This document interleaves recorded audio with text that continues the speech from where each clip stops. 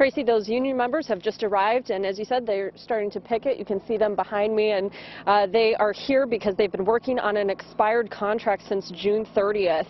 They failed to come to an agreement with the school district, and so now they're meeting once again. They've had at least a dozen meetings with the school district since the contract expired in June, and they say that the biggest issue right now is the fact that the superintendent is subcontracting out, they say, jobs to teachers in the district. So union members here are asking for a 3% increase in wages over the next 3 years. They're also requesting an increase in short-term disability coverage, as well as an increase in sick day accrual.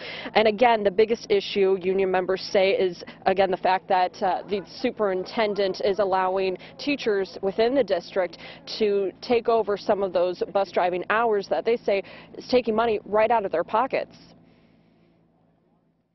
They offered the wage increase that we wanted in return for that subcontracting language, and we said no, because we're sticking up for the bus drivers, and the bus drivers need to have the right to their work and not have anybody else doing it.